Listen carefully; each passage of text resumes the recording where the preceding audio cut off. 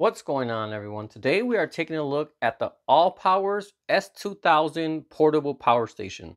Taking a look at the specs, this has a 1500 watt hour lithium battery, a 2000 watt power handling with a peak of 4000 watts, a 500 watt solar charging input, and weighs 31.96 pounds. All right, so taking a look inside the box, you have your quick start guide along with your warranty information inside this little envelope.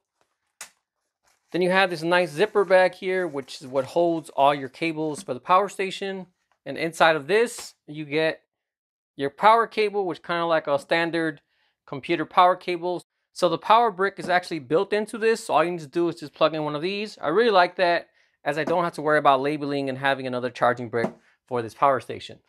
Beside that, you also have your MC4 to XT60 cable. You'll have a car adapter to XT60.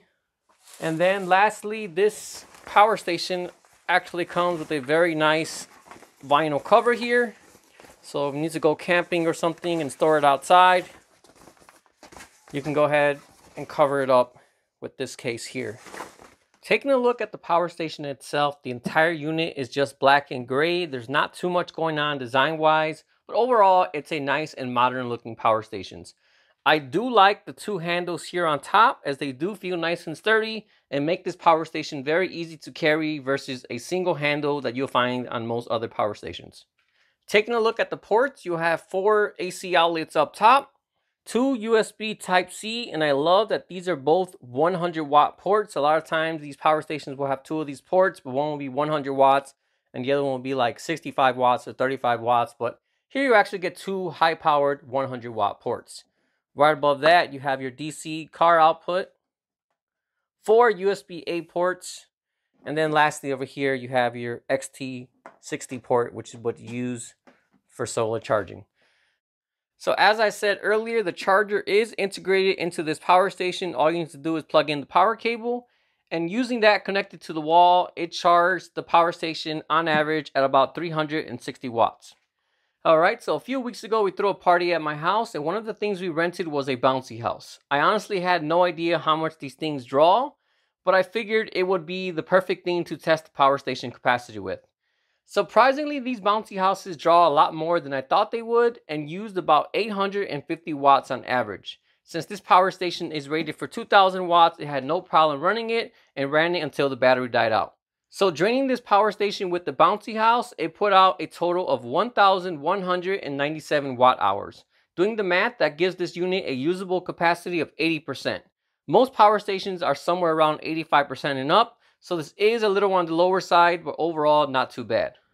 Alright, let's go ahead and test out the inverter on this power station. It's supposed to be able to handle 2,000 watts and I believe a 4,000 watt peak.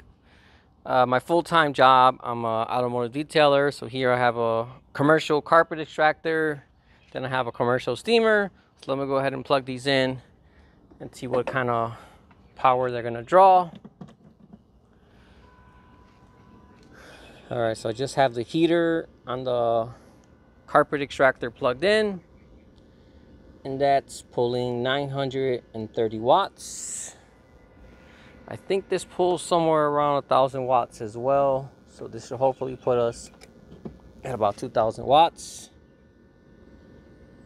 All right, actually looks like it pulls a lot more than that.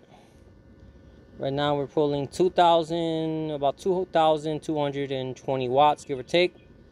So I'm gonna go ahead and let this run and we'll see how long it holds it up at this 2,200 watts. So it looks like it averaged and balanced out about 2,250. It's been about 2 minutes now and it's still putting out that 2,200 watts, no problem at all. So far it's very impressive. Usually a lot of these power stations, okay, well, oh wait, it didn't shut off. The screen just shut off. All right, so like I said, very impressive. A lot of these power stations that we rated for something like 1,000 watts, and as soon as you push it a little bit beyond 1,000 watts, it just cuts off and can't take it. But this one's actually managing 2,250 watts, no problem at all.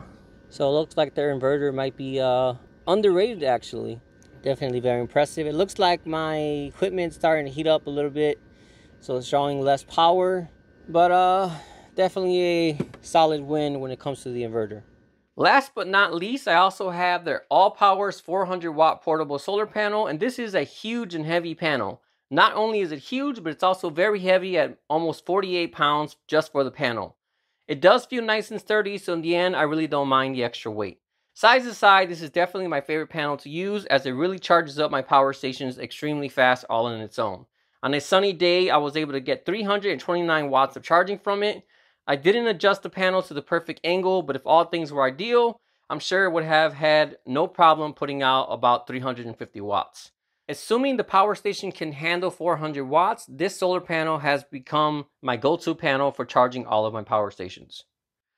Overall, this is definitely a great power station, and when paired with the AllPowers 400 watt solar panel, it's easily one of my favorite combos I own.